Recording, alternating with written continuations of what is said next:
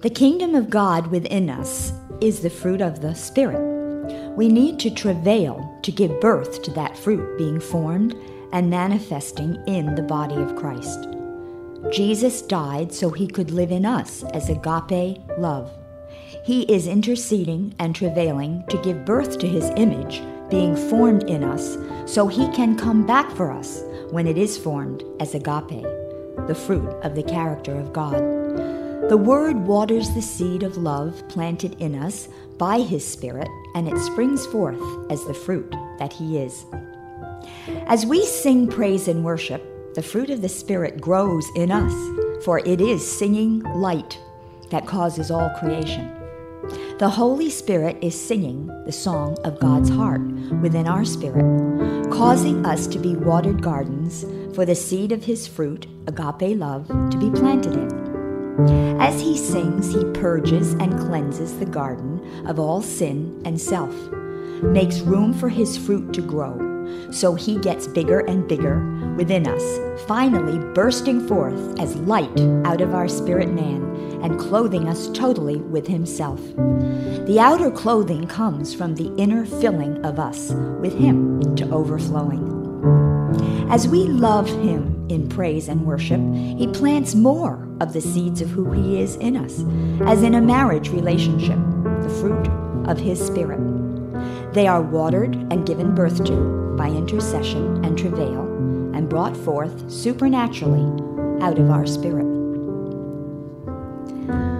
The fruit of my Spirit grows out of your love for me. As you praise, worship, love, adore me, you yield more and more to me, and choose me to live instead of you.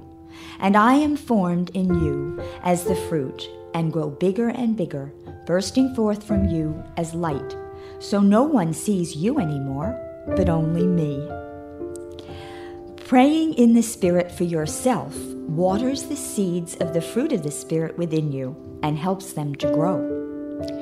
It is the Word in us, seeds of it, that grows into the fruit of the Spirit.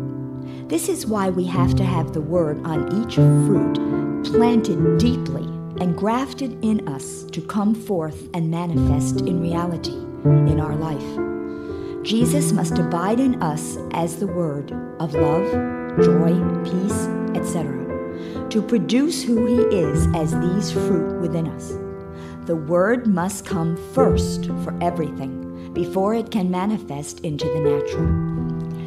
The fruit of the Spirit is the result of our marriage relationship to our bridegroom, as we would give birth to children in a natural marriage.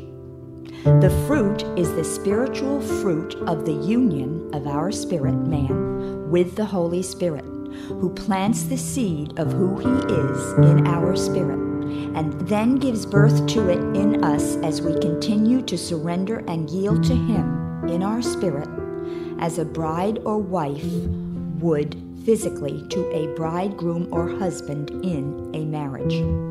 Jesus, as the engrafted Word, is engrafted or planted in our spirit as the seed of the fruit of who He is, and He comes forth from the heart of His bride, who is surrendered and yielded to Him as love, joy, peace, etc.